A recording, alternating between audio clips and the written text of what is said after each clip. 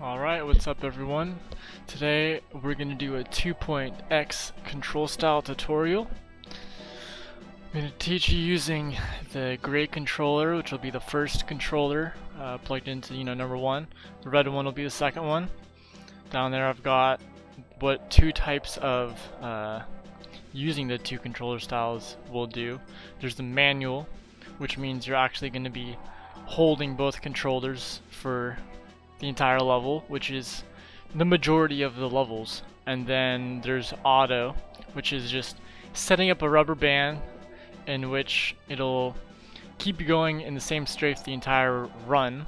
And for, as I'll have listed here, streets and caverns, you don't have to switch strafes for agent, so you can literally have it strafing yet holding one controller, so you get the benefits of two controllers while still casually just holding one controller. So some people say that's a good start, but you're still just holding one controller, so it's not too much. So I'll just teach you guys how to set up cruise control and then how to play with it. So we're going to the first level here, Dam.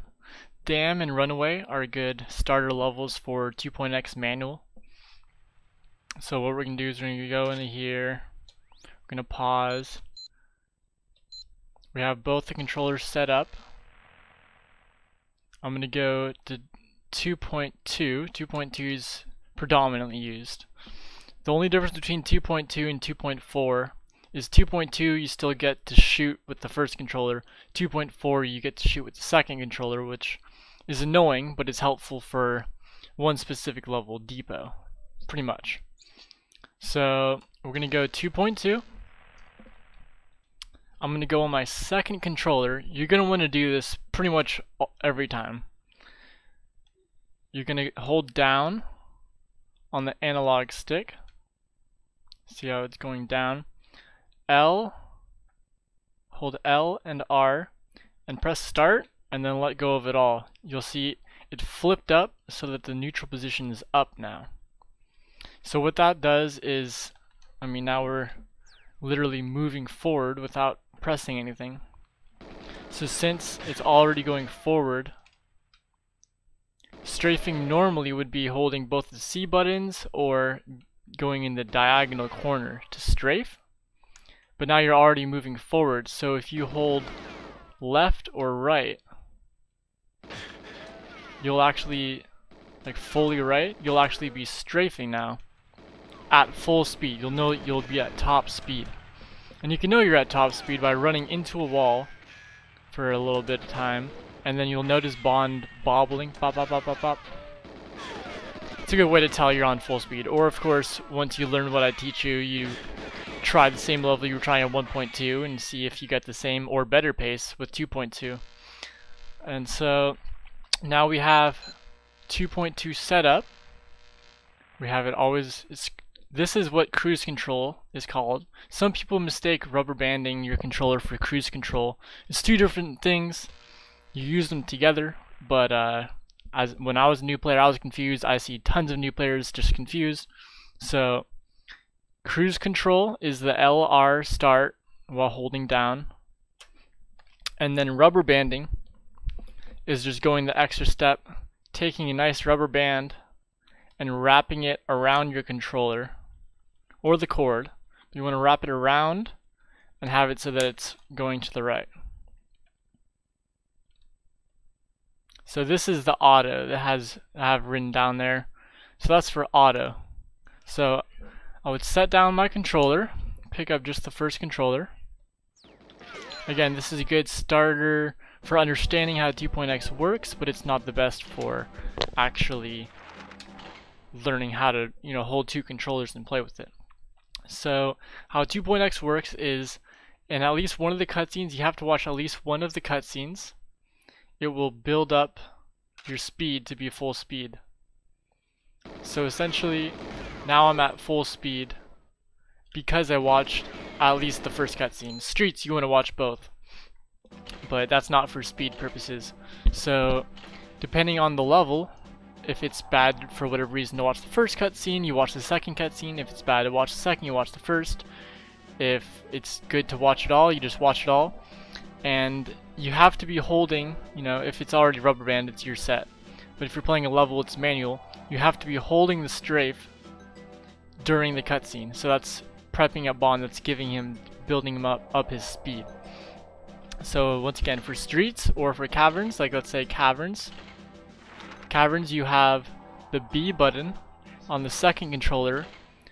You can use it in the cutscene. So you just play out this thing. I'm building speed right now.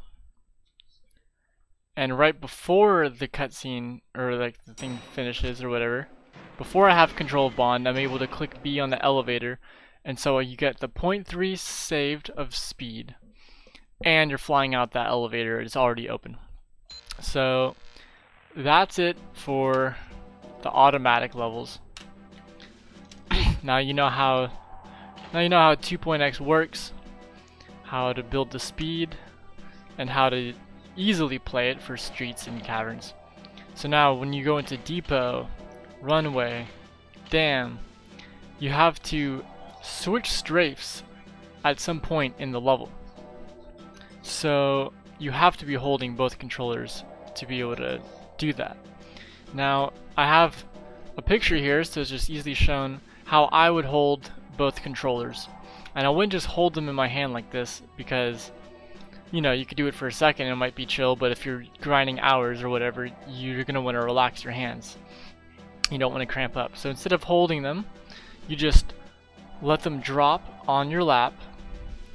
You hold how I'm holding. So the first one, this is a pretty standard grip. Most people play like this. So you just move around with this. It's like, if I was to be holding like this, you just take away the one hand. I mean, it's as obvious as that, right?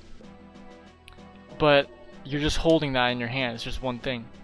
And then you take your other hand, and what I do is I have my middle finger on my Z button just for grip.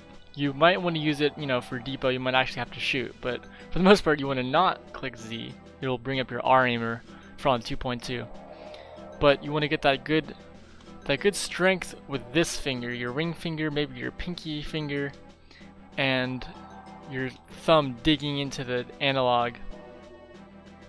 And then you can alien grip it. It's kind of like a claw, where you just bring your pointer finger over, comfortably have it at B.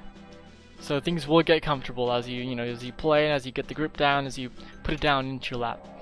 Comfortably hold it on B, and when you need to, press A. It might be a little less comfortable, but it's just only a few times where you need to press A. So it's like you're ready for B, you might have to press A, but you're mainly ready for B.